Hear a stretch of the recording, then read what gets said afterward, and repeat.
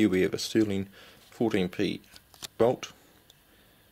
Just going to show you the dismantling of it, how to dismantle it and put it back together. First of all, you'll see at the cap, lift that up, get another flat head in there, and try and jimmy up this cocking pin.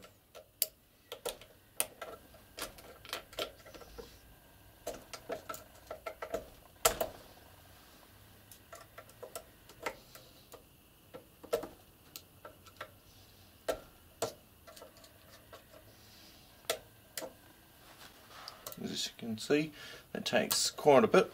You can move the bolt handle and then jimmy it out while lifting up that cocking pin cap. So now you're about to pull this handle off. You'll see the spring and you'll see the cap here.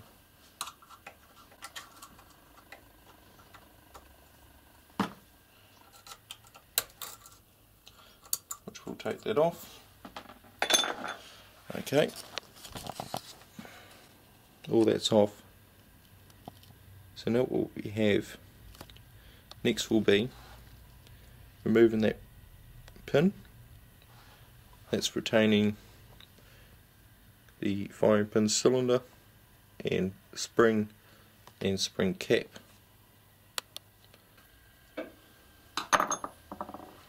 Now what you need to find is a tool like a little pin. You're going to tap out a pin on the side.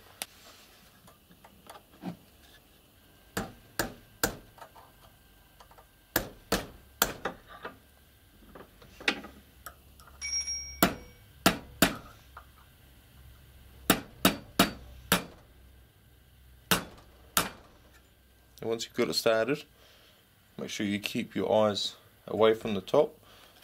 The firing pin and the firing pin spring is there with the cap on the spring, and that may fly up.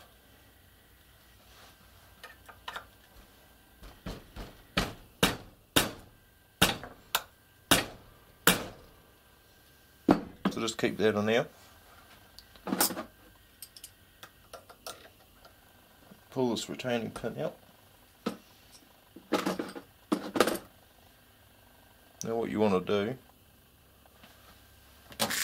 you have something to hold on top, pull that out.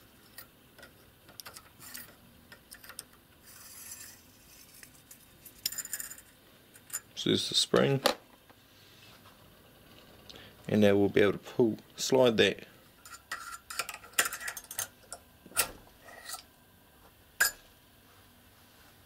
And that's the firing pin. That's the firing pin.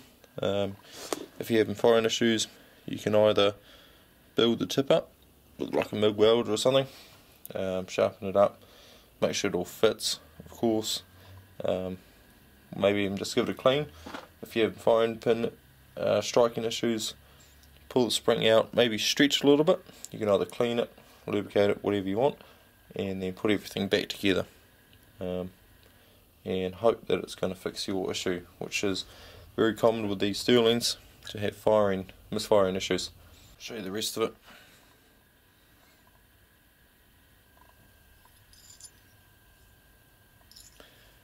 Those are just the extractors there.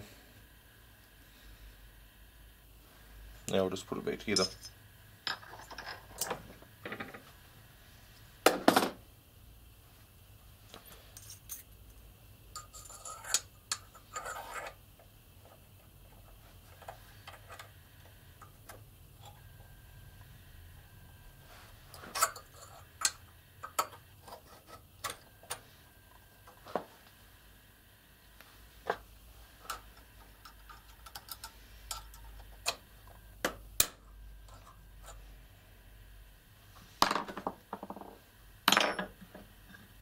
There has to be another trick to this as well. Now you have to push the spring down. Once you hear this firing pin click back into place, push that down, get the pin that holds the firing pin in place. Have a look here. you see it go past, chuck it in there, tap it in, tap it until it catches the pin, and just try and jim it round.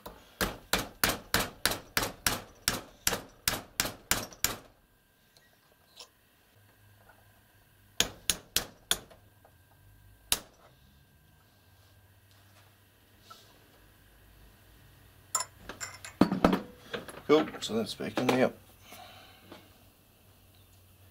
Cap there, chuck that on top again. Sit in there, spring goes on there.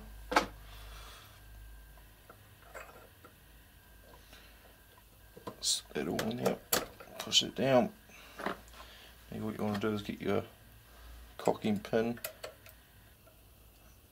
I'm going to put our cap on. This little piece here. Cap.